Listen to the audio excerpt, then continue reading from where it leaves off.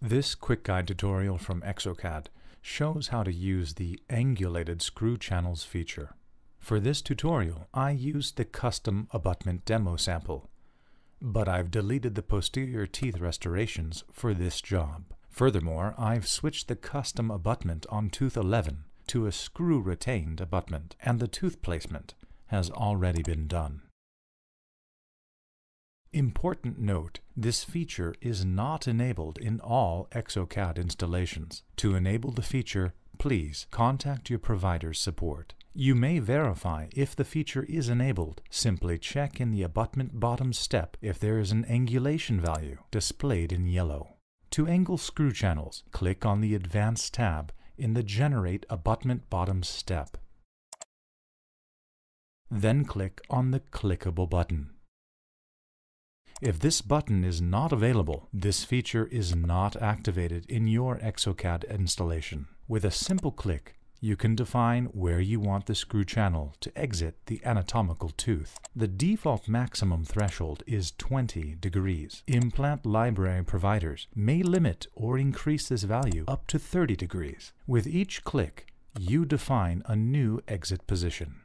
Don't be too critical with the exit position at this step, as it might be changed again later on the reduced crown in the expert mode. The displayed value describes the angle between the implant direction, represented by the blue arrow, and the chosen screw channel direction, represented by the yellow arrow.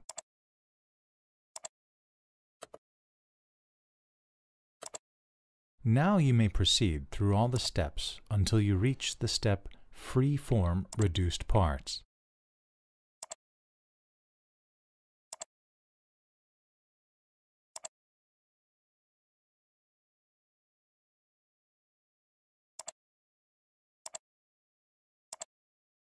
Possibly at that stage, you may notice that the screw's channel's exit has not been chosen perfectly.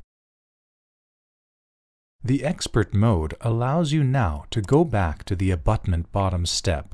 Click in the expert mode frame on Generate Abutment Bottoms. Enable the Reduced Parts Mesh in the Show Hide window.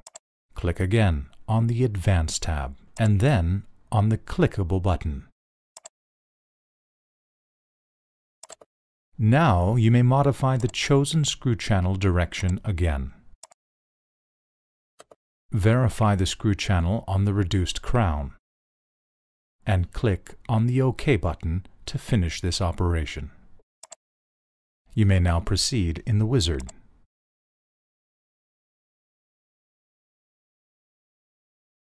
And here is the result.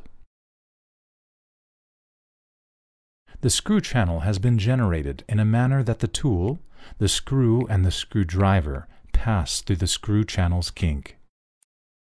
Thank you for watching this video.